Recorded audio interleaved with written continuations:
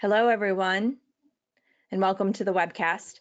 My name is Christine Dursey Davis. I'm the Executive Director of the Ohio chapter of the American Planning Association, and I am Chair of APA's New Urbanism Division, and I'm your webcast moderator. Today is Friday. I can't believe it. It's November 22nd. And we're going to be hearing the presentation, Planning for Housing Using the APA Policy Guide on Housing. This is a really great, timely webcast. For technical help during today's webcast, you can type your questions in the chat box found in the webcast toolbar. And for your content questions related to the presentation, again, just type those in the chat box found in your webcast toolbar, and we'll answer those at the end of the presentation during the Q&A. Coming up is a list of our sponsoring chapters and divisions for 2019. Thanks to all of those participating chapters and divisions for making these webcasts possible and free to members. In particular, today, we're thankful for the Massachusetts chapter of APA for hosting today's session. So thanks to you. Coming up is a list of our remaining webcasts for 2019. We're booking 2020 webcasts. We're going to have them up on our website soon. Just head over to ohioplanning.org/planning webcast to register for our last few, our very last webcast on December 20th. We're getting that information in shortly, so be sure to check back. This is going to be an interesting webcast. Today's webcast has been approved for 1.5 CM credits for live viewing only. We do have some recorded webcasts that are available for on-demand distance education through the end of December. And one session is ethics, another one is law, each of which are worth 1.5 credits. And you can get more information on that and how to view them and how that works, again, on our webcast webpage, the link there at the bottom of your screen. To log today's session for CM credit, just head over to planning.org, log into your MyAPA account, and from there you can either search by today's title or the event number. The event number is listed there in parentheses. And if you didn't get a chance to write them down or you can't find these after the webcast when you're trying to log your credits, again, just head over to our webcast webpage. All the info is listed there. Like us on Facebook, Planning Webcast Series, to receive any up-to-date information or things we need you to know right away. And subscribe to our YouTube channel. Head over to YouTube, search Planning Webcast. We'll pop up along with our over 300 webcasts. We have over 2,000 subscribers, so hit that red button, subscribe to us, and you'll get info when we post our new sessions. And if there's any news or other sessions that we're posting outside of the webcast series, we'll have all that info that will bing over to you so that you can take a peek and watch our videos. So with that, oh, and of course, we are recording today's webcast and it will be up on our YouTube channel. And we'll also have a PDF of the presentation available at the conclusion of today's session on our webcast webpage. Again, ohioplanning.org/planning webcast. Okay, I am done with my housekeeping items. So I am turning it over to today's panelist. Jennifer, did you get the pop-up message? You did. Yes, I did. Thank you. It's all you. Great. Thank you so much. And thanks so much to the Ohio chapter for sponsoring this webinar. I'm here with Judy Barrett, and this afternoon we are going to explore how to plan for housing using the recently adopted APA Housing Policy Guide. My part of the presentation is really going to provide an overview of the guide and why it's important to plan for housing. And we're going to tell you a little bit also about the APA sort of policy-making process and what that means, how policy is used by the American Planning Association. And Judy is going to talk with us about what local governments and other entities can do using the Housing Policy Guide, sort of diving into the different policy positions that are in the guide and how to really implement things at the local level, and also kind of talking about the challenges of advocating while also planning for housing and how to deal with some of the issues around public education and really how to bring this issue into the forefront and keep it in the forefront. And then we'll close with a little bit about ways to get some support when working on this particular topic. We all need a little extra support. Not a little bit different than other planning topics. Housing can bring out a lot of different ideas and feelings and into the public realm. And so we want to make sure to share with all of you how important it is that there are many opportunities for support. And I think then after that, we'll be able to open it up for questions. So we'll look forward to hearing from all of you on the call what kinds of things you're going through and how we might be able to talk with you about those issues and how the guide might be useful in helping you to plan to address those issues and to advocate for housing. So with that, I'm going to begin. And maybe not. Yes, I am. So APA, the American Planning Association, has a number of different policy tools. And for some of you, you might be familiar with the APA has a board of directors. The board has a number of different task forces and committees that serve to the board and make recommendations to the board. And one of them is the Legislative and Policy Committee. I serve on that Legislative and Policy Committee. And as part of my role on that committee, we do a number of things working with the American Planning Association staff, and of course also with the board of directors. The instruments that we use are many, actually. There are ones that are listed here on the slide, but they're all with the intention of trying to guide implementation of APA policies locally, and then also at other levels as well. And they come in the form of course, policy guides. That seems to be the most obvious one.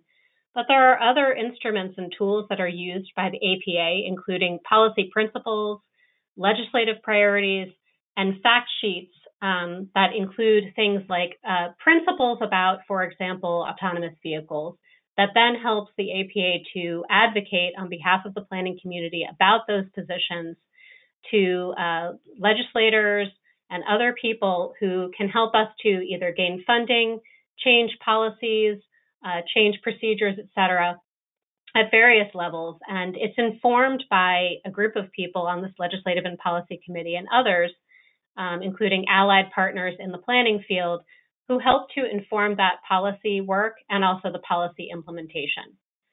The guides are really kind of the key product that comes out of those that committee and also, of course, the board of directors. They're ratified by APA board of directors, usually at every national planning conference. So, for example, at the last APA National Planning Conference, 3 policy guides were adopted, one of them being the Housing Policy Guide, and then 4 guides are actually currently underway. And members sometimes receive information about these guides as they're under development by a task force of people who are working on them, which includes usually a number of people from the Legislative and Policy Committee, and then often people from chapters or APA divisions, student representatives, and many others who participate in this process, who again are either from allied organizations, have a particular expertise, and there's many opportunities to get engaged. Sometimes, though, many people aren't aware of the policy guide making process and don't actually see a guide until their chapter provides it to them prior to a delegate assembly. The delegate assembly is the body that ultimately recommends the guide is adopted by the board of directors, usually at that same national planning conference. The guide is really meant to be the official position on issues that are central to building communities of lasting value. And that's really the APA message, is to make sure that that is what we are indeed doing. They're meant for policymakers, but they're also, of course, there are many messages in our policy guides that are meant for planners to act upon. 30 of them are available. There's a link on this particular slide that shows you where to go in case you're not familiar with it. But many of the guides are meant to speak to planners. The Housing Policy Guide actually merged a number of topical housing guides in 2006. At that time, I happened to be the chair of the Housing and Community Development Division when that guide was adopted, and have been engaged pretty actively in APA affairs ever since. And of course, the guide became somewhat dated. And so many of the guides eventually will evolve over time and need to be updated to be responsive to current affairs, look ahead in a more meaningful way, sometimes wants to address tandem issues that have an impact on that particular topic. So with housing, perhaps economic development issues become more central. I would say in this past update, I think the central topic is the most related topic, rather, is equity. And that came to the forefront quite obviously during the planning process, which meant that while we created a guide and a white paper and we totally intended to use that guide, we needed to be a little bit more proactive and responsive even before the policy guide was adopted in this most recent delegate at the National Planning Conference in 2019. So that's why the APA actually put forth Planning Home, which, if you're not familiar with Planning Home, it includes 4 or 5 principles, rather, and tools that planners can use to really get ahead of trying to plan for housing and try to advocate for housing and really try to move the issue and keep the topic in the forefront while we were waiting for the guide to be adopted. So there are many reasons to really have this guide, not just to inform the policymaking and, of course, to help planners with the work that they're doing at various levels, but really to address, in the forefront of the issue is really to address the lack of available and affordable housing. Availability and affordability and quality are really the three primary factors in why we need to address housing. Land use planning and zoning are tools that we have among many different tools to address these issues. Sometimes, particularly in the very distant past, but also more recently, zoning and land use planning is sometimes used as a tool to not plan for housing. Actually, it's a way to sometimes prevent or be more restrictive about housing. And that's something that I think planners are struggling with throughout the country in various different ways. Planners and this profession, we really do have the right tools and the skills to address these issues. It's just sometimes we're not working in an environment that is supportive of them, but we still have to have, and we can pick from the toolbox, we still have to plan for the issue. And there are many ways to do that. So that's the purpose of the guide, is to really set APA as an organization that's working in the forefront on these issues, to guide its members and chapters and divisions and the leadership writ large in order to address these issues, and to then, of course, provide you with actionable policies that you can really use and get things done, and to also see how it's aligned with other topical guides that we also have available to you. I would say particularly equity, which is critical to this, but also transportation and even the hazard mitigation guide that we have available. And then I think the last item is educating and influencing is a key component to talking about housing. It's not just about changing zoning or doing map making and thinking about housing in that way. It's much broader than that. It's much broader than design and zoning. It's really an education that has to be consistent and constant. And so the guide does provide some facts and figures in a national format, but it is important to also provide those facts and figures at a regional level and, of course, at the local level. The guide, as an update from the 2006 guide, required us to provide an introduction that addressed more of the emerging trends that we saw coming to the forefront and also ones that we want to plan ahead for. And so that meant taking a look at the current housing supply and housing conditions, looking at issues around affordability, thinking about where housing has been located and what we need to do about that in the future, and then trying really hard to think about a way to address housing needs for all, not just seniors, not just families, but thinking about the various communities and people who need housing. And so Aging in Community is another policy guide that addresses some of that, and so we did bring that in to this conversation, but also thinking about home ownership, immigrant communities, and also sustainability. So the guide, when you're using it, comes with a number of policy positions, and there are many of them, and I'm going to run through them now, but Judy is going to dive in much deeper. So I'm going to give you a quick overview of all of them, and then Judy will we'll be able to pop into a number of them and explore how you might actually get that done at the local level, some actionable ideas that are working, both from her experience and from many people who Judy has worked with in her career. So the first position has always been really the most important one for particularly the housing task force that developed this guide. The modernization of state and local laws to ensure that we have housing opportunities is really key. And modernization means taking a look at state planning laws and the statutes that underpin zoning in our various states is really critical to how we're able to conduct ourselves as planners and do planning at the local level. And that means potentially modernizing those state planning laws, looking at ways to link comprehensive planning to zoning, which is not the case in every single state, as well as allowing for and enabling the ability to actually do inclusionary zoning. We recognize that inclusionary zoning is currently being challenged nationally, and I think that said, there are still opportunities to ensure and allow for inclusionary zoning to occur, and to also make sure that there's a state agency that can help to oversee and implement local housing policy.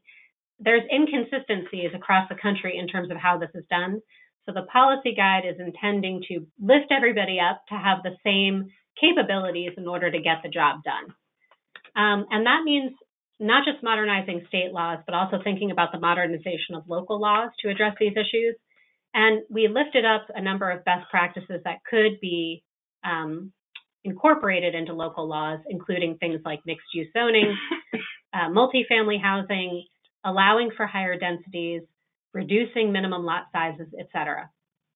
And then the last item here is about fair share across regions, making sure that everybody is playing a part in getting the job done to ensure housing opportunities. Making sure that housing is available at a range of price points and in various locations, making sure that housing is in locations that leverage economic opportunity. And then lastly, transformation, that I've noted the points about inclusionary zoning and multifamily mixed-use housing. So the last 2 points are enabling design, making sure that people of all abilities can be able to access new housing opportunities, and particularly requiring that for federally subsidized housing, which is not currently a requirement. The last item here is a transformation of the engagement process. Many of us know that public engagement when talking about this topic and sometimes many other planning topics can be not only challenging, but doesn't also reach people who actually are people in need of housing. And so thinking about a transformation of that engagement process is really important. Combating housing discrimination and dismantling exclusionary zoning speaks to the need to continue to affirmatively further fair housing, which is really a requirement for any entity that is receiving multiple levels of federal funding from the federal government, not just those who are receiving CDBG and Community Development Program funds from HUD, but many other jurisdictions have to affirmatively further fair housing and ensure that they are in compliance with the Fair Housing Act. So that's one component to it. The tandem component is breaking down the barriers to allowing housing to happen, and that's in the form of usually exclusionary zoning. Setting flexible housing occupancy standards speaks kind of similarly to housing discrimination, where there's not consistencies across the national planning landscape when it comes to how we speak about who is a family, who is a household, and then therefore who gets the opportunity to live in housing in our communities. And so the last item is speaking to the need to really reform local plans and codes to ensure that all of these ideas are captured that were previously mentioned. The second policy position in the Housing Policy Guide speaks to the need to preserve existing housing to maintain the quality and overall supply of existing affordable housing. And affordable housing in this context is both the naturally occurring affordable housing as well as deed-restricted affordable housing. And it's about preserving those units, but also about monitoring, maintaining, and modernizing those units, as well as creating housing opportunities for older adults and homeownership opportunities. The third position in the guide addresses the issue of sustainability and resiliency as a framework for thinking about new housing and ensuring that while we're looking at new opportunities for housing, we're also thinking about the impact of that housing on the climate and the environment, not putting it in a location where it is in a flood-prone area. And if we are thinking about it in an area like that, ensuring that it is fully sustainable, ensuring that energy efficiency is a component of that type of development, and of course, encouraging things like compact development and adopting other resiliency or sustainability goals as part of a housing typology. That's not necessarily speaking to LEED or any particular type of requirement. We mentioned net zero, we mentioned passive house, but we recognize that there are many different approaches and systems to this, and we think that it's important for planners to be cognizant of all of them and incorporate the ones that make the most sense locally. The fourth position addresses quite comprehensively the need to address and ensure that public and private finance is keeping pace with and can also innovate with the need to be supportive for the increased need for more housing that's available and affordable to many different people. And by that, it means ensuring that we're advocating for, of course, increased resources. We always want more money to come from the federal government, from our state governments, and of course, locally. But also we need to be cognizant of the need for reforms within the private financing market. New products are needed in order to be responsive and flexible to both preservation and production goals, and also less traditional formats of housing that we're seeing coming on the market that have gained in popularity, one of them being mixed-use development. We also want to support programs that deal with preservation, which includes the residential program that is called RAD, supporting innovative approaches to homeownership financing and models, as well as ensuring that HUD and other programs are really finding a way to unite and coordinate across their funding sources that lead to logical expenditures related to housing and planning in the future. And so one of the mechanisms that needs some increased coordination is in the consolidated planning process. Supporting innovative governmental assessment and tax policies is another avenue to ensuring that we really kind of keep pace, particularly when it comes to tax credit policies, but also even at the local level where we're dealing with assessors who may have various ways of assessing new affordable housing that can have an impact on future affordable housing development. Also thinking about accessory dwelling units, which is mentioned in the first policy position, but is not actually a concept that is supported by financing or subsidy of any way. Though it has gained in popularity as a local zoning tool and it has gained even more interest and traction, it actually doesn't come with any sort of bundle of financing or support in any way. So thinking about the support that might be available to create those types of units is also very critical. Back to the state level, qualified allocation plans are an important planning process that happens at every state level that directs how funding will be guided for many different types of housing programs that come from the state and can often prescribe locational preferences, demographic preferences, and other things that could have an impact locally. And so supporting reforms to that process, as well as how that relates to locational preferences, is very important for planners to at least be aware of and potentially participate in. And then supporting the ongoing creation of housing trust funds, both locally and then also paying attention to the National Affordable Housing Trust Fund, also an important resource for the local level and for local affordable housing development. And cultivating new partnerships and opportunities. There are actually many other entities within the field, broadly within communities, within regions, that have gotten into the picked up on the importance of housing as a topic, let's put it that way. And so that means people in the healthcare world are really thinking quite strongly about affordable housing and housing in general. Of course, transportation thinks about this, but also education, the arts. We're seeing many other opportunities to leverage and continue to cultivate new partnerships and new opportunities for housing to be created in our communities. The fifth and last position deals with the need to address how to support and provide flexibility and services and shelters and, of course, permanently supportive housing for people who are experiencing homelessness, our veterans, immigrants, and formerly incarcerated individuals. And making sure that we provide that full suite of options comes through not just the National Affordable Housing Trust Fund, but also through the continuum of care process, which most communities are touched by in some way, either as a local participating community or as part of a participating jurisdiction, and making sure that we have those new resources available for people who are extremely low income. Taking the guide to action means advocating for the policies and positions in this guide and in your region, but also working with, if you are working and you're on this call right now, taking the information that you hear from this call today and the webinar and bringing it to your chapter. Having a conversation with it at your local chapter level would be a critical follow-up point. And also, if you're participating in a division and wanting to communicate what you heard on this webinar and sharing the webinar and having a conversation about it, that is also really a great follow-up action. The Housing and Community Development Division, I know, is really supportive, of course, of this particular policy guide, but there are many other ways in which local planners can get involved, and I think the chapters and divisions are just one way.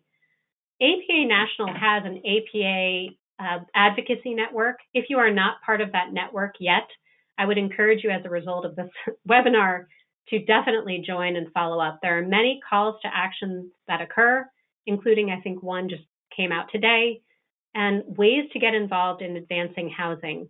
So I encourage you to do that. What we're going to do now is we're going to turn to Judy, who's going to give us a deeper dive into how to turn these policy positions into an action plan.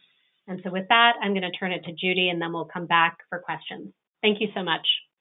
So thank you, Jenny. That was a great overview. And I want to look specifically at a sample of the policy positions in the new guide and think about the ways in which planners in a variety of contexts, mainly local, but also state, as well as even the private sector, could be thinking about how they can contribute to a more positive, constructive, and ultimately successful conversation about housing for everyone. And so I will start out by looking at, there we go, position 1A, and I know that Jenny already reviewed all of these at an overview level. I want to kind of poke at them a little bit more. So position 1 really includes a specific kind of statement to states. And I would like to kind of start here because we often think about the position that local planners are in, and I think arguably most of my talk is going to be about that. But I think there's a role for planners in state government,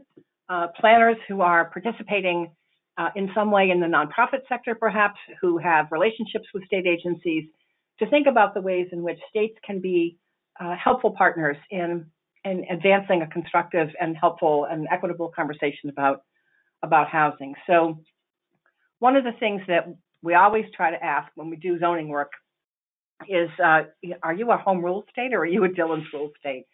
And I won't give you a whole lecture on Dillon's rule. It's one of my favorite topics, but it is important to know how far you can go under the statutory scheme that exists in your community. Jenny and I are both in Massachusetts, and so we're in a home rule state, and it's always interesting here to talk to planners who keep kind of going back to the State Zoning Act, looking to find out, can I do something? When really the whole purpose of using the Zoning Act here is mainly to make sure you have procedural compliance, but also don't do things that the Act specifically says you can't do. So understanding how far you can go at the local level is probably very important. And states need to think about how, in reforming and updating their zoning act or zoning enabling act, depending upon what framework you have, to be thinking about ways that that regulatory reform can be have barriers reduced at the local level to affecting zoning reform at the local level. So, one of the questions, Jenny alluded to this earlier, is comprehensive plan consistency. And many states do have this. It doesn't necessarily look the same way from state to state, but I think that that a question that we all need to be looking at in states that do have some kind of consistency is that process effective? Is it inclusive? to what extent are the state plans that's to which local government plans will eventually be tested for consistency, actually reaching out to include residents who are traditionally and historically excluded from the planning process? Because that's just a very important voice. If the state planning process is really sort of in the end, the usual suspects and the people who are in leadership position, then the framework is probably going to reflect that. And so thinking about how at a very broad level states can lead in demonstrating inclusive planning, I think is important to recognize. Jenny also alluded to inclusionary zoning. I'm going to touch on this in a couple of different slides. And as she's pointed out, there is a challenge now occurring nationally on this. Frankly, many of us have been waiting for this for about 20 years. It was really an accident waiting to happen. But to look at your state law and think about, do you allow inclusionary zoning? Are you requiring communities to provide it, or do you prohibit it? Or is the statute simply silent? Some clarity from states about the parameters for inclusionary zoning, I think, would be very helpful to local jurisdictions. So planners working at the state level, it would be helpful if you think about that in working on reforms and updates to your State Zoning Act. And also in terms of the technical assistance that's provided to communities that are trying to do their comprehensive planning. What mechanisms are in place to encourage or require an equitable distribution of housing in every region? What is the role of regional planning? This is a particular passion of mine because I think sometimes our local planners are working so hard to try to do what they can against what is often a very, very resistant kind of pressure at the local level, when reality is this really needs kind of a regional dimension and regional issue. And I know from one state to the next, the regional planning agencies or commissions have varying levels of authority, but to be able to use the regional planning process to lead a conversation and to demonstrate what inclusive planning really looks like, to break down kind of the structural barriers that have existed in planning around housing needs and housing development would be very helpful. And I think that certainly when you're thinking about how does the consistency process even evolve, understanding that the regional agencies really have a wonderful role that they could play in organizing that conversation in these sort of micro levels that is sometimes, I think, more difficult when the regional planning agencies are not involved in the state plan development process. Do you require your planning boards and commissions to be trained? One of the things I find in my practice, and I've worked in state and local and private planning for 32 years, so I've kind of seen this from different vantage points. The boards that are well trained tend to get it right.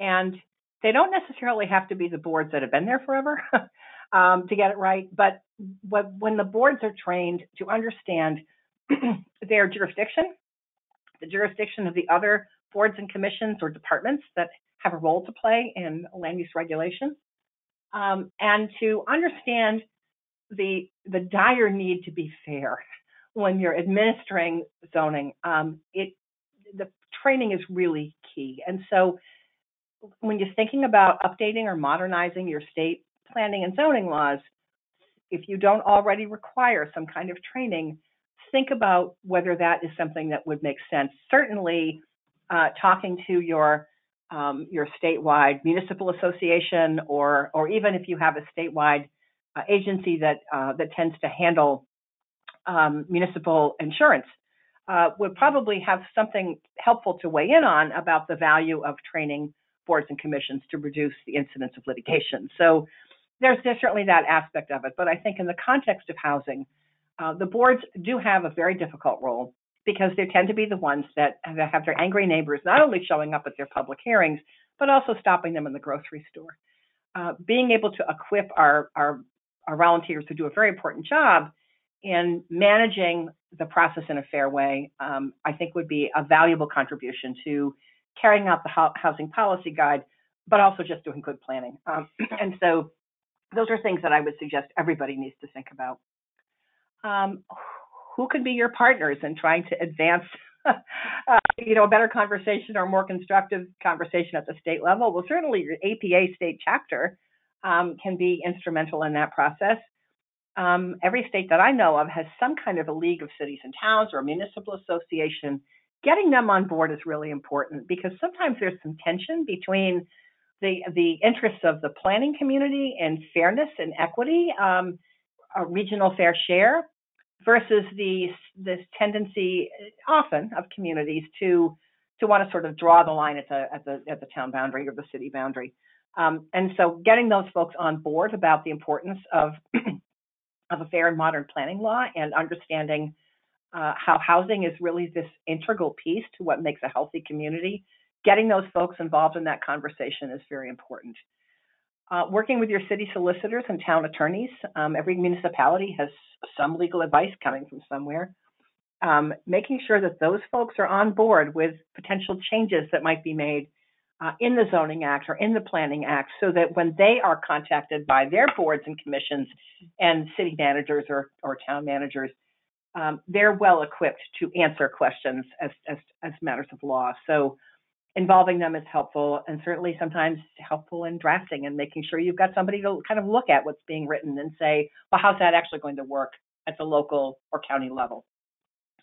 The Home Builders Association, I can't underscore this enough, whatever you call them in your state, the developers and the home builders need to be at the table. The resistance to zoning reform often comes from those folks precisely because they assume or they feel as though the reforms are somehow going to disadvantage them. I have found, at least in my work specifically on inclusionary zoning, that involving those folks early in the conversation about what will work has a huge impact on whether these types of tools actually are successful in the community. And also, these are the people we're asking to produce the housing. So if we don't involve them in the conversation and kind of assume that they're not going to be happy no matter what, we're sort of setting ourselves up to fail. So partnerships with the home builders and developers is key. Urban Land Institute and other development and land use organizations certainly have a role as well. They have members who are often not directly involved with APA, maybe involved in other institutes or organizations, but ULI has a particular voice in kind of reaching the audience of people who are interested in fair land use, fair development practices, building communities that are great. In that respect, they are very kind of aligned with APA, but I think that sometimes their membership is kind of a different group. So involving ULI and other types of organizations that may be active in your state would be helpful in, again, advancing a conversation about modernizing zoning toward this issue of fairness in housing. The graduate planning schools in your state my experience is that graduate planning schools are often looking for studio opportunities or research projects. Perhaps they can be helpful in doing some case study work for you, but certainly also educating our planners who are coming through the ranks here on why housing is such an integral issue and how to manage the conversation about housing as they go out into the field, I think is an important role as well.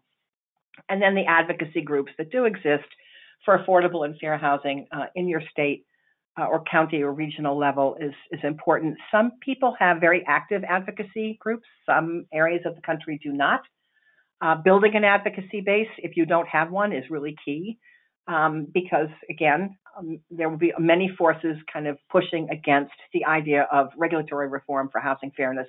So if you don't have an active and successful advocacy organization, you need to be working on building one. But my experience is they kind of are out there and they need to be activated and brought into the conversation.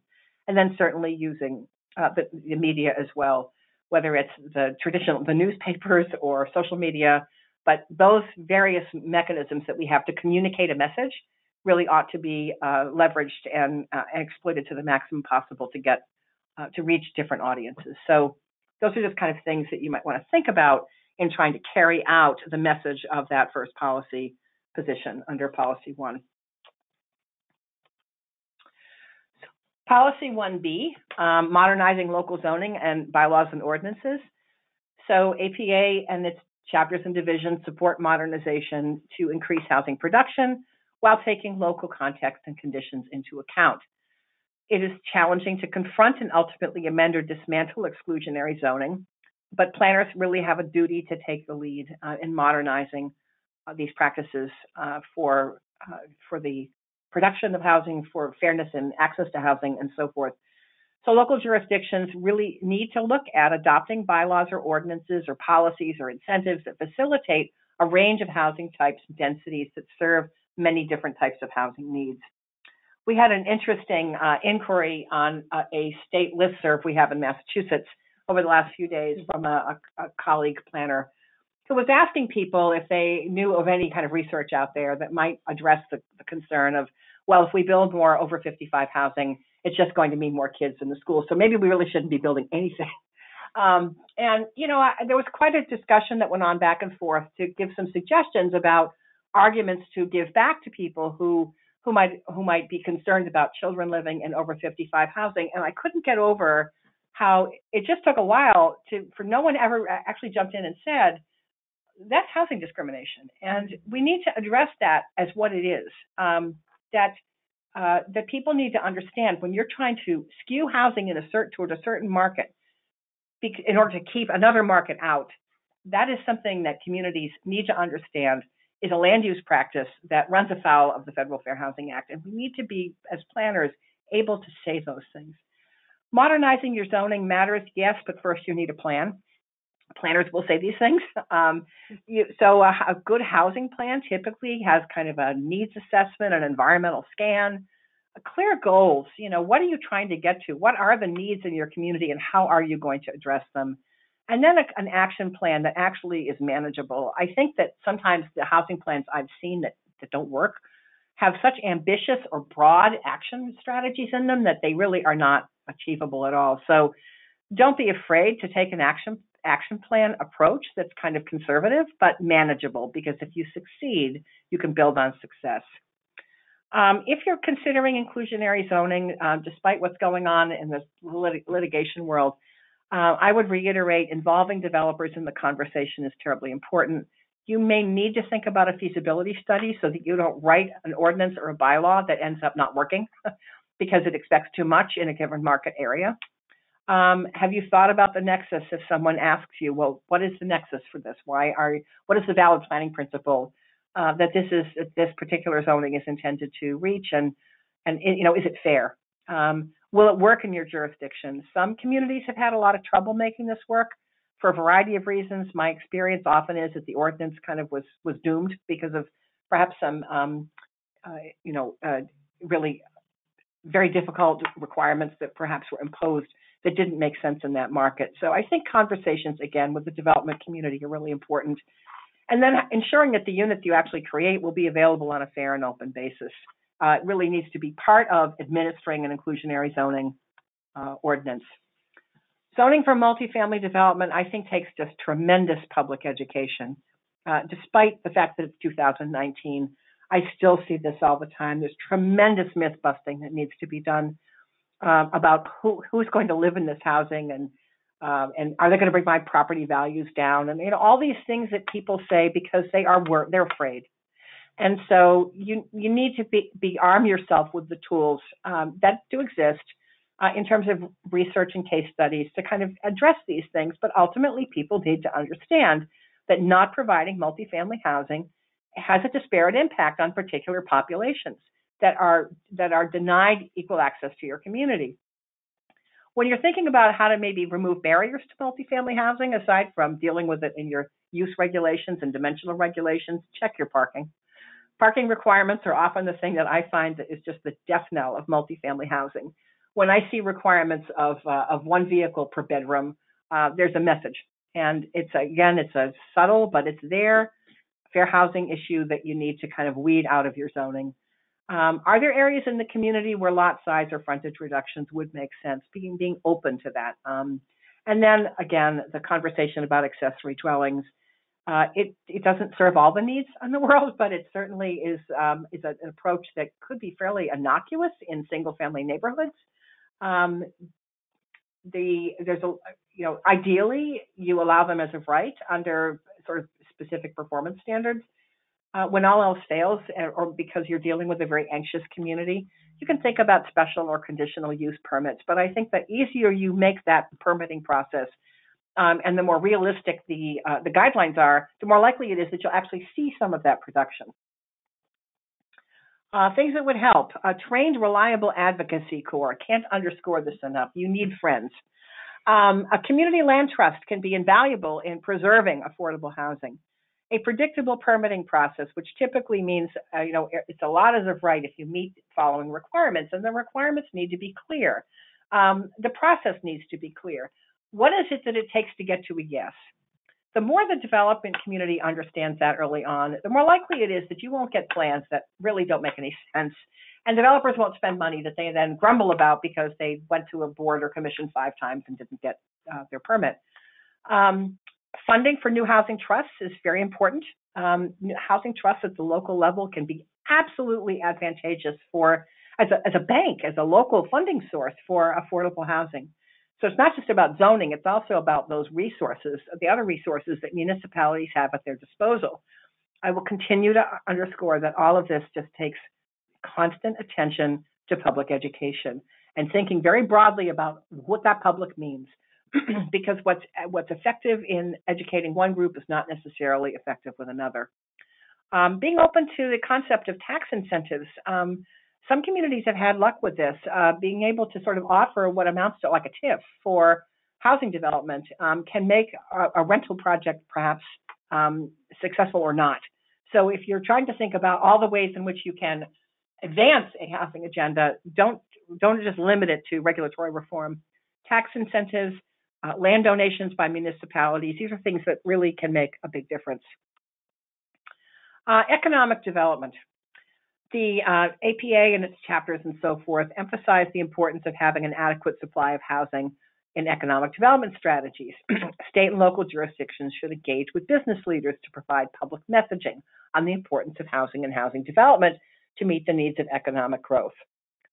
I'm an old planner, and I've been saying this for a very long time, but housing is an economic development issue, and I really, it's music to my ears today to hear economic development organizations, chambers of commerce, business councils, people wrestling with, my God, if you actually want to have a successful industry in this region, in this location, you have to be able to house a workforce. And so being conscious of the relationship between wages and housing costs, if you don't look at those things, it is very likely that even the most elegant economic development plan may fall short of being able to be successful. Recognizing that economic growth really relies on access to a labor force. Also recognizing that housing isn't the only issue. That if you're trying to attract young workers, which is the thing I hear everywhere today, is how do we get the millennials here? Well, simply putting housing at the end of an industrial park doesn't do it. You have to think about the amenities that lure people to want to live in a place. So the ability to kind of connect economic development and housing and placemaking is a golden opportunity for planners. Take advantage of it. Partners and tools, an economic development plan, your Chamber of Commerce, major employers who have had trouble hiring, and they're out there, so talk to them. Young professionals clubs or organizations also are really almost a built-in advocacy group. Certainly the developers, talking to your regional colleges and universities, some kind of education collaborative can be very helpful in kind of understanding what's going on with occupational and industry trends and how the wages that are paid in those various areas will affect the need for different types of housing, and also working with your community colleges and vocational schools. As we're working on making sure we have a capable labor force, we need to house them. And then position 1G on multifamily housing. I'm going to kind of work through these a little bit quickly here just because I know we're going to run out of time. Eliminating barriers to affordable and multifamily housing and exclusionary zoning and so forth. Local jurisdictions should allow multifamily housing, mixed income housing by right, and reduce permitting barriers that create development uncertainty, increase the cost of land, and stimulate opposition. So we know that a community housing plan can make a difference in the ability to launch a successful conversation about multifamily housing. A needs assessment that demonstrates who can't live here can be very helpful to you in trying to build a base of support. Prohibitions against multifamily housing have a disparate impact on low-income minorities and families with children. There's plenty of documentation on this. One need not look very far for it. Actually, the policy guide has some helpful information on that and the sort of fact side at the beginning that Jenny referred to, albeit those things tend to look at a national scale. But if you just follow the outline in the policy guide of the background information that led to the guide, and you try to sort of fill those blanks in with information from your locality or region, you'll find that the argument is there. And that the nice thing about the housing policy guide, I think, is it gives you a structure for the kind of data that you should be looking at. Excessive requirements and complicated or time-consuming permitting really do discourage multifamily development and just create more barriers to inclusionary housing. The most successful approach to inclusionary housing really hinges on what are your multifamily policies. And so recognizing that is very important. There's so many myths here to combat. It's kind of hard to even look at them all, but traffic and density, impact on public schools. This was the issue that came up on our listserv recently. Higher taxes, somehow that having multifamily housing is going to make me pay higher taxes. It's going to take away my open space that happened to belong to somebody else. The impact on town character. I mean, to me, these are design and performance standard issues. Recognizing design is terribly important to the success of being able to build support for affordable and multifamily housing. So that is important, but then also understanding what's real in the market, and being able to educate people about that. I've also heard in the conversation about what's wrong with multifamily housing is it's social engineering, or it's badly designed and cheap housing. In the Boston area where we happen to be, some of the most expensive housing is condominium developments that are quite dense, and they are not cheap and they are not badly designed. And most of them do include some affordability because in Massachusetts, it's very hard to build multifamily housing without going through a process that essentially requires developers to provide some affordability, despite local resistance. So these are common myths and perceptions, and anything you can sort of assemble ahead of time to be prepared to answer those will be very helpful to you, I can almost assure you. And then more partners and tools, thinking again about how you can work with local advocates, housing service organizations. Your economic development director or coordinator can be extremely helpful to you in trying to articulate the need for multifamily housing. If you have a local fair housing commission involving them as well, they're usually very alert to what's going on in the community around about housing needs and potential barriers to people to live in your community. Preparing fact sheets to combat common myths, those myths that I referred to on the previous slide. There's quite a bit of documentation available to address every one of those, and you might want to think about preparing a few fact sheets that would be particularly relevant to your community. No one's going to do all of those, but thinking about the ones that you tend to hear the most and using those as a basis for your public education program. Working with neighborhood associations is key because many neighborhoods, may feel threatened by having multifamily housing allowed as of right. So working with those groups early on so that they can, if not become real supporters, then at least perhaps to be able to diffuse some of their concern. Panel of experts presentations can be very helpful in communities. Sometimes communities feel like, well, we're the only ones who are hearing this. Why isn't some other town or city doing what they're supposed to do? And having a panel of experts come in and address that can be very helpful, that people suddenly realize, oh, it isn't just my jurisdiction. It isn't just my community, and it isn't just my neighborhood. And again, finally, I would say case studies are an invaluable support as well, especially for documenting some of those myths. So my last piece here is on the consolidated plan, which is a real love of mine. And as many of you know who are entitlement recipients of HUD block grants, many of you this year are updating your consolidated plans. And also many of you are looking at your analysis of impediments. And, Jenny referred earlier, and correctly so, to the affirmatively furthering fair housing regulation, which is still out there, but has been temporarily suspended in terms of its implementation date. But that doesn't mean you can't be doing an analysis of impediments, and there are data sets that were created for the affirmatively furthering fair housing process that are available to you through the HUD exchange. So taking advantage of the data that are available, but also the consolidated plan process.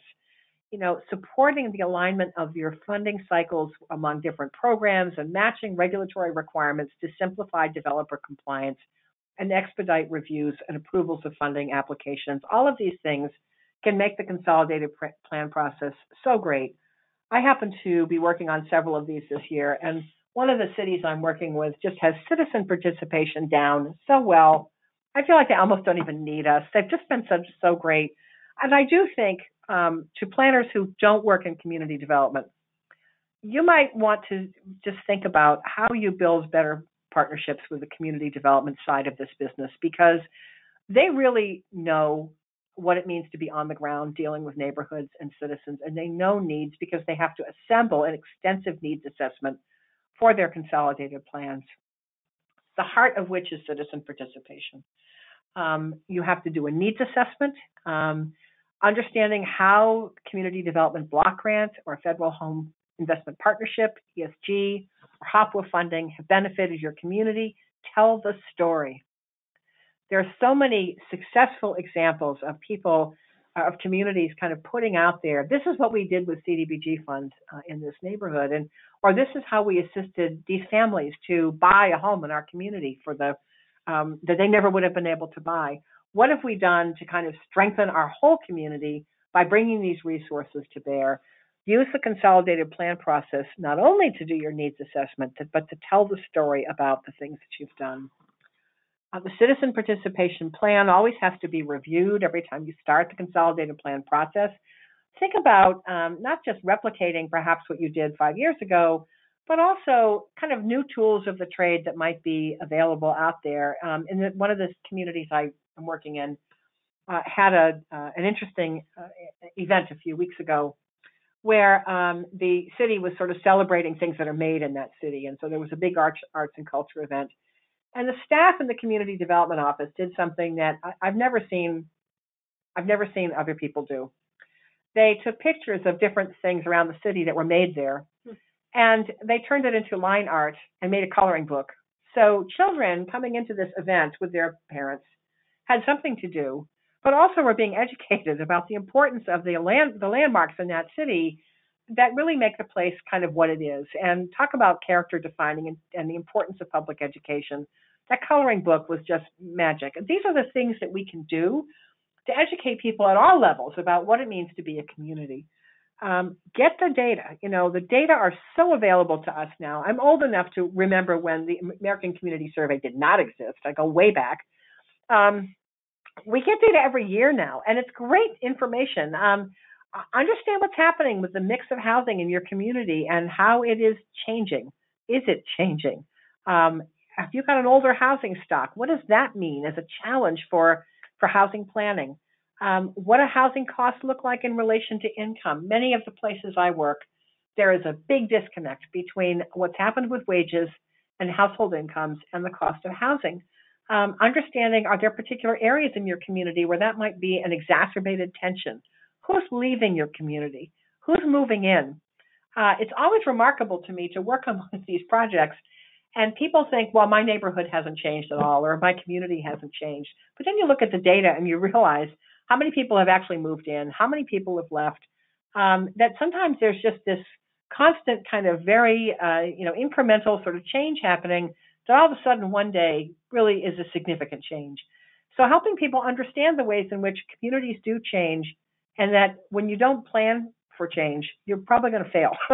So thinking about the ways in which change is actually an advantage to your community, the consolidated plan process can be very helpful in teaching that message.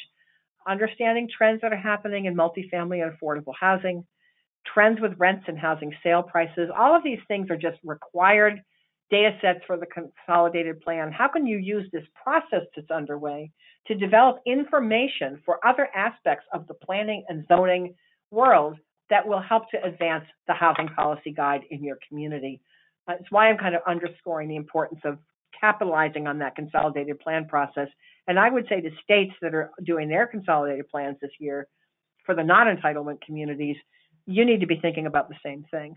How do you get a more inclusive citizen participation process beyond the local officials and the communities that are already getting grants How do you involve these folks and make a more inclusive planning process so that you end up with a consolidated plan that really has a lasting benefit for everybody? And then also telling the story, how decreases in federal funding affected your community. That is a really important story to tell because the places I'm working have all had pretty significant drops in federal assistance through these programs and are really struggling to meet the needs on the ground. So while you're telling the success story, also make it clear, how difficult, it has been to keep going. There's a housing market assessment that's required for a consolidated plan, understanding what's being built in your community today, how fast is new stock moving, what does the absorption look like, who's benefiting from the housing that's being built, what is the nature and extent of the income gap, if any, for market rate home buyers, and to what extent do zoning and other policies constrain development of new housing supply, which gets back to the other points that I made earlier in my slides. How can the analysis of impediments address local regulatory barriers? We still have that process available, and we need to be looking at how do our land use practices unwittingly or wittingly contribute to barriers for inclusion and equity. You have many partners in the consolidated plan process. Take advantage of them.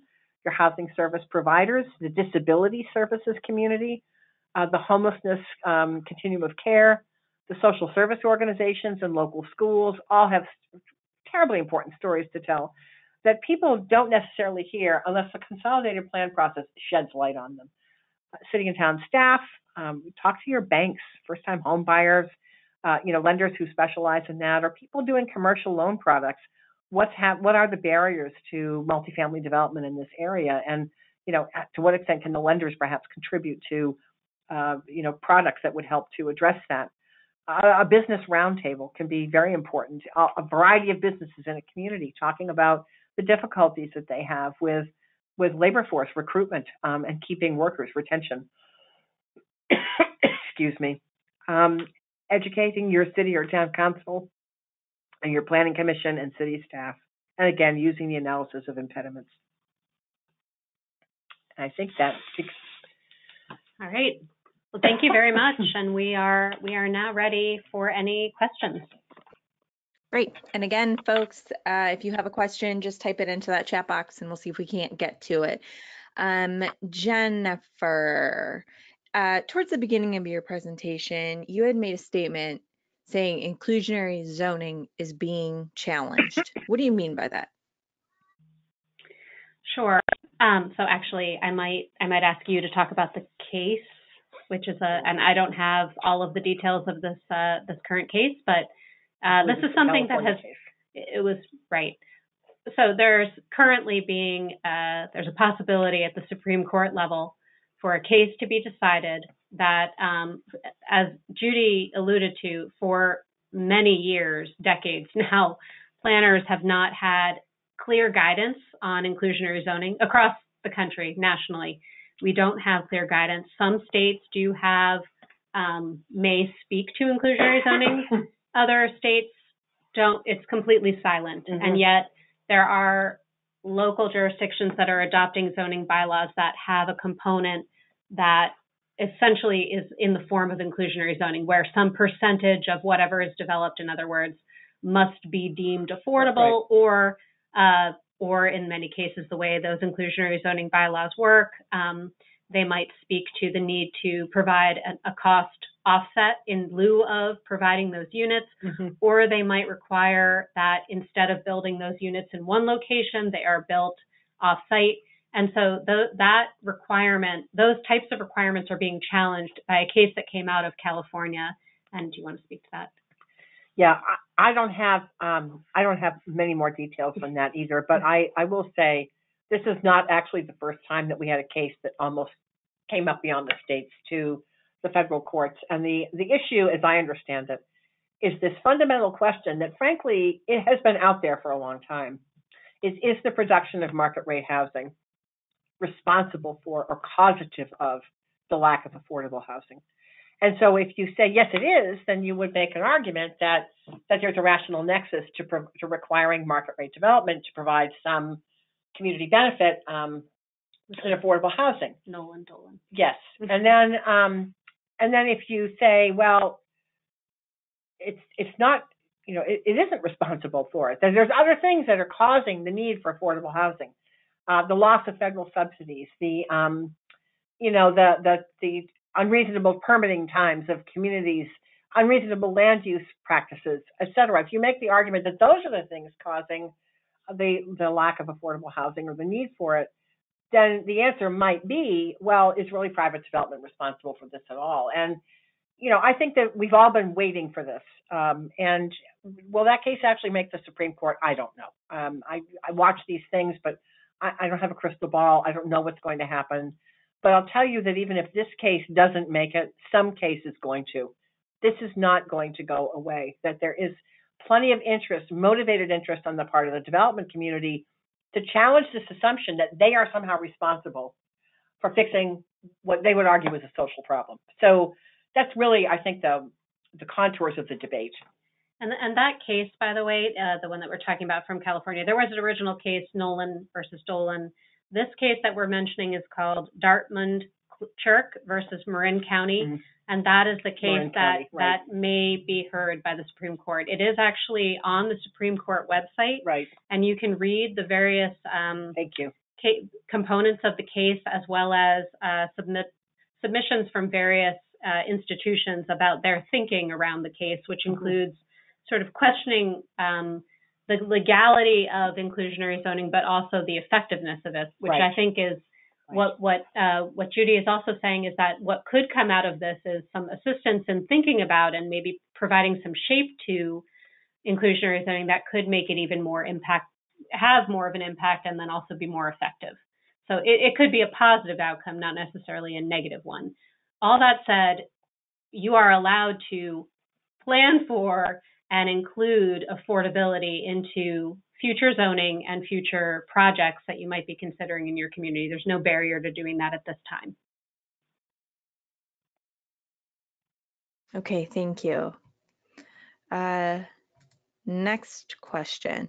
Instead of incentives for more density or inclusionary zoning provisions, have either of you heard of a community setting minimum rather than maximum densities for planned development, and has it been successful? Can developers buy down their density to build low density development? This could potentially be a source of revenue for affordable housing. Buy down the affordability. I have not. No, I have not heard of that particular instance. It sounds similar to potentially a transfer of development rights, where you would be transferring and offsetting that allowable density to another location. That sounds similar to what this individual is asking about. It also sounds a little bit back to inclusionary zoning, where you're essentially saying you don't need to build at this density or to include this level of affordability at this location, but we will accept payment in lieu of that housing, which could be utilized for future affordable housing in some other location, or and sometimes it's not actual development and construction of housing, or towards a program that provides an offset or assistance to people who are seeking affordable housing. So I think that would be my only knowledge of how that would potentially work. I haven't heard about down zoning essentially for the sake of then allowing for payments towards affordable housing otherwise. I haven't either. Thank you. Can you ladies talk a bit about how to balance preservation of existing affordable housing in inner ring neighborhoods with market demand for higher density redevelopment, which would obviously increase the supply of housing? It seems the more affordable the housing stock is, the more potential there is for redevelopment.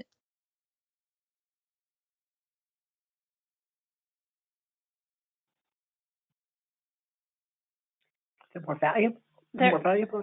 I think creating communities where you're basically doing both talking about that balance is a local conversation of how much you need to preserve and how much you need to grow is very much coming from a local entity, potentially a body that does planning, but could also come from, Judy spoke a lot about speaking with the real estate community, speaking with many different partners about how to strike that balance essentially, and understand what balance is needed, comes from a housing planning process and understanding the market and understanding the needs. I think just one kind of offshoot from this answer is thinking about any development without displacement is very key. We didn't dive into that at all in this webinar, but it is touched upon in the Housing Policy Guide as the importance of development without displacement. And then also the adoption of local policies, which are not zoning based, but could be, sort of regulatory in an ordinance, policies to protect people who are living in the community from that type of displacement, but also to give them an opportunity to remain in their community if development does occur. And that can be through local preference and other possible avenues. But I think this question is about what is the right balance. And I think that goes back to Judy's presentation, which included thinking about your housing needs and having a really strong assessment of what the community might look like can only help to think about the future development opportunities as well as preservation of existing housing. I also think, too, that when you have sort of inner core communities that have traditionally housed a disproportionate share of a region's lower income people, those communities have they been found? We have one in the Boston area where I worked on, I think, what was probably one of the hardest housing plans I've ever done a couple of years ago, where the whole conversation there was not about, how do we get developers to do as much as we want, but it was really about how do we keep people in this city who stayed here and didn't leave and now are being forced out. And that turn in the market was really an ideal opportunity to talk about inclusionary zoning, because if the development is going to happen and it's going to happen because of market forces, then that is really when you need to make sure that it's also creating affordability to rehouse people who may be essentially, gentrified out of their own neighborhoods. So that turn in the market is really an opportunity to talk about how do we get affordability out of this market wave, which is a very good thing in these communities. They've had tough tax base, they've had a lot of social needs, and they were there disproportionately, again, because other communities weren't meeting their fair share. So, I don't think the issue is that somehow you don't want to encourage that healthy market rate investment in those communities, but how do you get that market development to protect the people who are there? And I think that some conversation about inclusion, incentives for inclusion, that's a really ripe opportunity to do that. Thank you. Let's shift a little and have a conversation more about the APA policy guide specifically. And this question is, we always talk about both ends of the housing spectrum, low and high. What about the missing middle? What does the APA policy say specifically about missing middle housing and how localities, states, and APA can address this key issue? And as a side note, we actually had a webcast about this specifically as it relates to, I believe it was a Senate bill in Oregon. We had a webcast that talked about this missing middle housing just a few weeks ago. So could you speak to that? And does the APA policy guide discuss it? That's a great question. And I think planners are right to be very concerned about the middle class and about what I think we're all aware of as becoming a shrinking middle class. Right. And that those individuals who are either homeowners or renters are somehow getting squeezed in the market.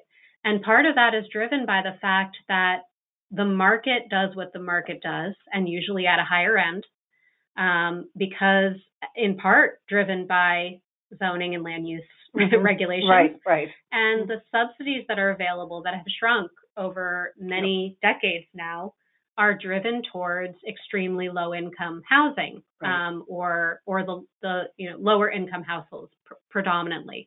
Because they have such need. Because there's a very high need, and because there's a shrinking piece of the pie that's Right. given to them Right.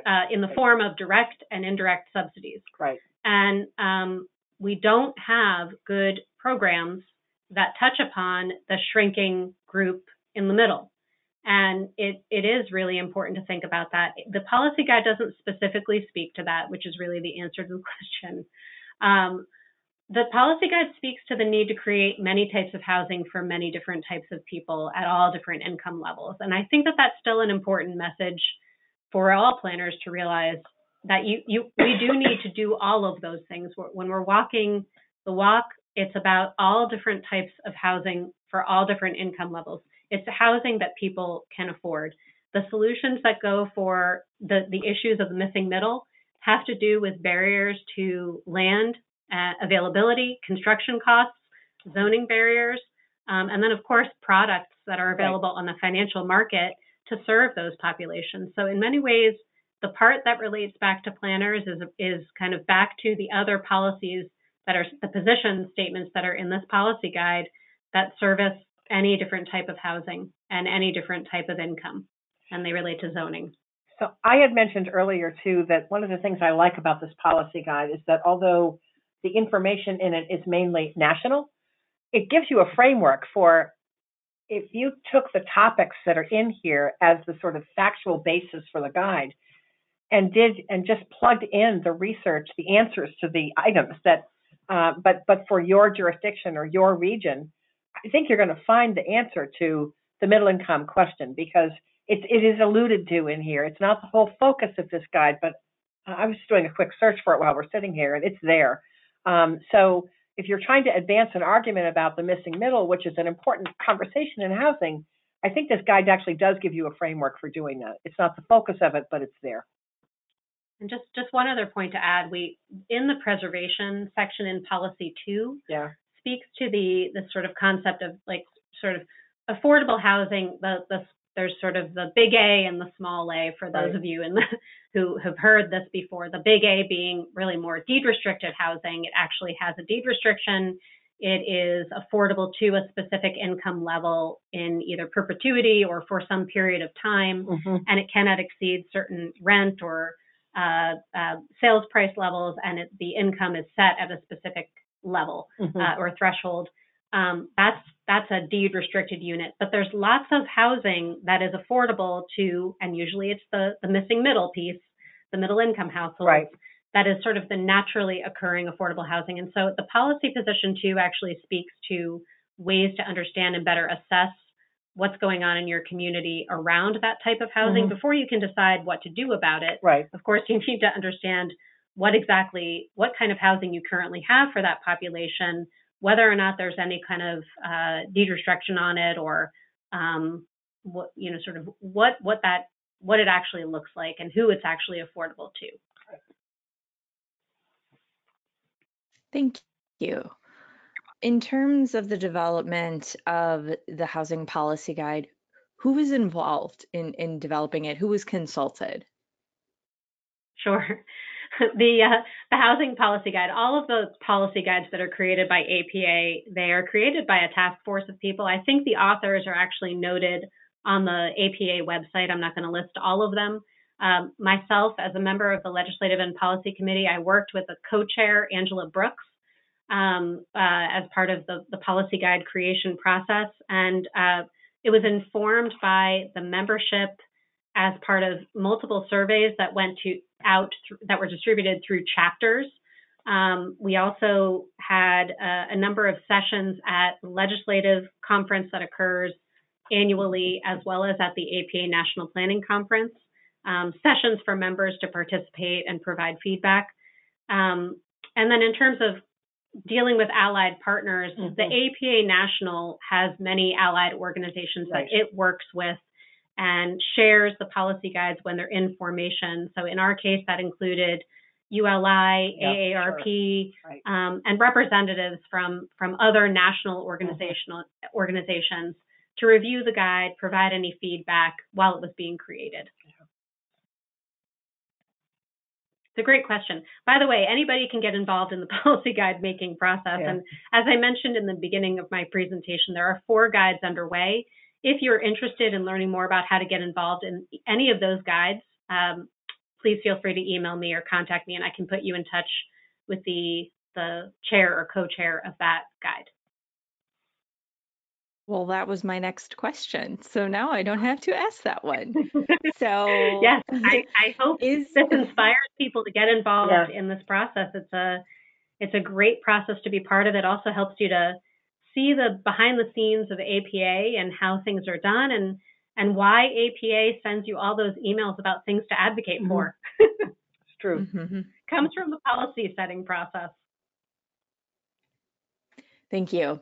Next question. Is there a risk of reducing parking requirements for multifamily housing in neighborhoods where a project would be unable to support the additional parking demand as a result? So how to balance parking needs with the requirements that would dissuade a necessary project? Well, I don't think I'd go as far as to say just eliminate parking requirements for residential. I mean, even in mixed use zoning, typically, there's always this sort of intention to make sure that the residential use has parking access. But I think you need to look at what is the supply.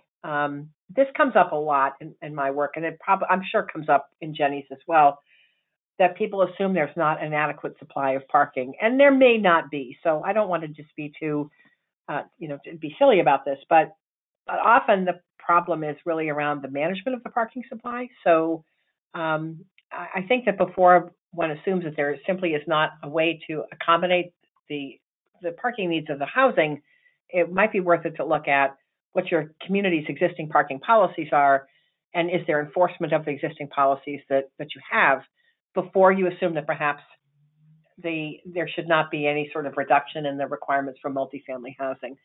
Some of this too depends on what kind of community you are. I mean, if you're a community that has access to transit and it's locations where there's transit access, I think the whole conversation is very different from if you're in a suburban location and people kind of do need to get a car to get around. I don't think there's anything wrong with requiring parking, but I think the practice has been to require excessive parking.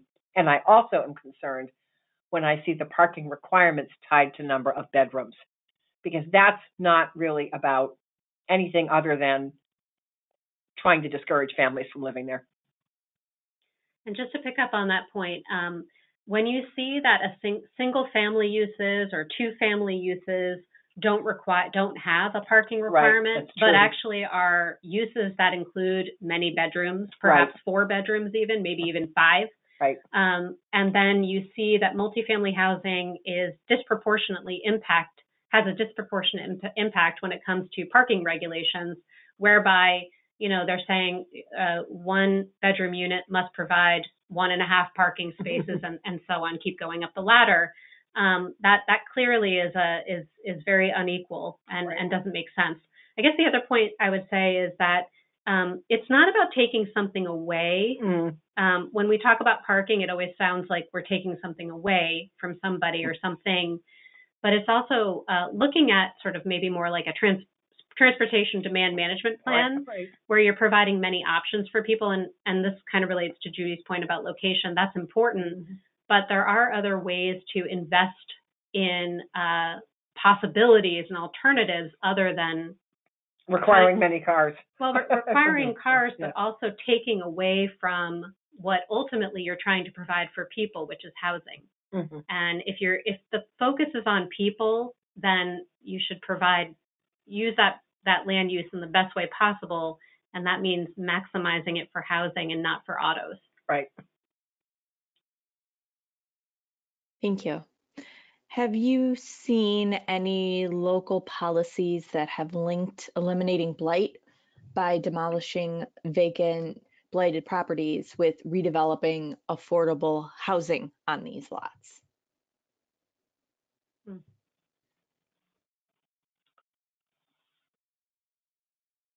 Well, yes. I mean, I think really what I've seen more of is trying to understand when properties are on the verge of becoming abandoned or problem properties for a neighborhood, and intervening before that happens. But certainly, at least in our state, I know that there's been quite a bit of success in working with the Attorney General's office and others in essentially getting receivership of those properties and trying to either, well, ideally rehabilitate what's there so that you're not just taking down a building and creating that problem as well.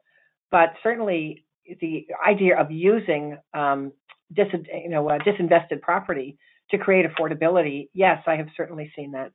And I think it takes a variety of forms. It can be rehab renovation. It could be, if the property is simply unsafe, yes, taking it down and creating affordable units in its place. I think that is done. And state level policies can be one way of getting at it. The other option would be through tax title process. Yep. There are many local jurisdictions that use the tax title process as a means by which the community then can encourage affordable housing in place of whatever was there, or as a preservation of the existing property, but to become affordable housing, working in partnership usually with a local nonprofit or other entity in the community that can actually develop the housing. Yeah, and it's important to understand too, in your state laws that govern tax title, whether you have the ability to use the tax title process to get control over a site and reuse it for what essentially is a community benefit versus having to sell it for the highest amount that you can, the logic being that you're trying to recoup unpaid taxes. But if you have the flexibility to make a community benefit disposition, then certainly the tax title process would work. Okay, last question before we wrap up. In general, what would be your top 3 myth busters to get buy-in for affordable housing? Jenny, I'll let you start. Oh boy, this is a great question and I great love this question to end on. Wow. Yeah, it is. It's perfect. It's really perfect. Yeah, that was purposeful. Yeah. Well, the top mythbuster that I have actually is that buildings don't create people. It's just physically impossible. And I tend to use that one as a good icebreaker because it does make most people laugh. And I know where that came from. It is physically, humanly impossible. A building does not produce people, but many people associate certain types of housing with the creation of children, and that is, of course, biologically impossible. So that, of course, is the first mythbuster, but can usually be backed up by actual facts in your community, where you can find out exactly how many families or exactly who is living where in your community, and determine whether or not there is a significant impact on any element of your community, any service, whether it's schools or otherwise. And so I do think that that's an important myth to bust because it often comes up. So that would be my top myth.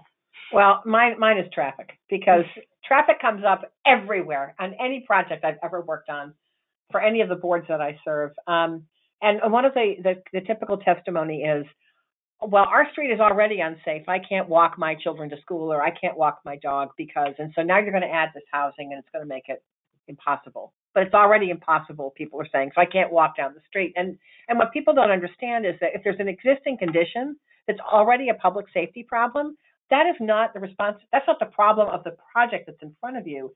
It's because your municipality has addressed this public safety issue. So, being able to kind of respond to people that conditions that exist need a remedy that is not necessarily the responsibility of this new project, or the cause, it's not caused by this new project.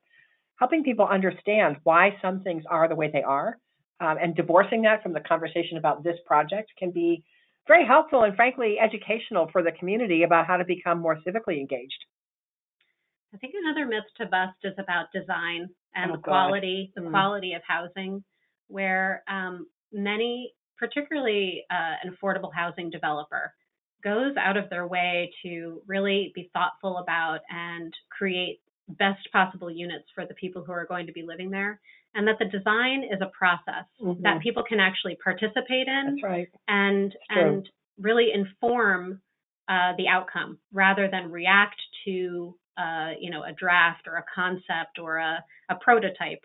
I think that that's an important myth to bust, is that you're going to get what you get, and it's sort of put upon a community, when actually a community has a really good, when they're in the driver's seat and they actually put themselves there, they can really inform great design, great quality, and standards that most developers will be more than happy to comply with. Because they want a yes. They want a yes, but they also want clarity, and they want to be able to work with the local community and its boards and commissions in a way that shows them that this is what we're looking for. Right. So it's not ambiguous.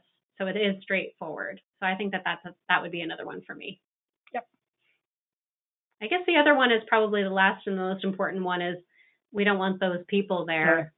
And that's kind of going back to the need for planners to really affirmatively further fair housing and make it really clear that you don't stand for and you will not allow that type of communication in your community, and to inform your board chairs and to inform the people who you're working with who have control over land use in your community, that is a violation of the federal fair housing laws, and possibly your state fair housing laws, by the way. The federal government has a Fair Housing Act, of course, but also your state might have additional protections for individuals in your state, and you need to be compliant with those. And it's important that we don't allow that type of communication and bust it when it happens. I think that's one of the most important duties we have as planners, is to inform that track of conversation that it's inappropriate and it's unlawful, and those people will be your neighbors. All right.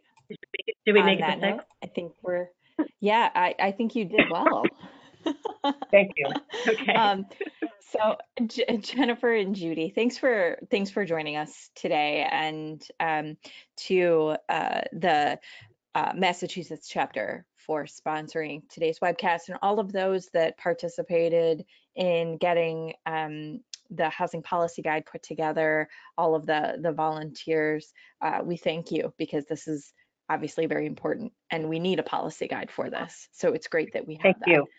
So again, thanks to the two of you. As a reminder, if you do have more questions, just feel free to contact our panelists. Their contact information is there on the screen. If you want to get involved with these policy guides, reach out to them, and they'll get you into the right hands. We are recording this webcast, as I mentioned before. We'll have it up on our YouTube channel. Just search Planning Webcast, and we'll have a PDF of this presentation. It is now live up on our webcast webpage, ohioplanning.org/planning webcast. So ladies, thank you. And everyone, have a great weekend. Bye-bye. Bye.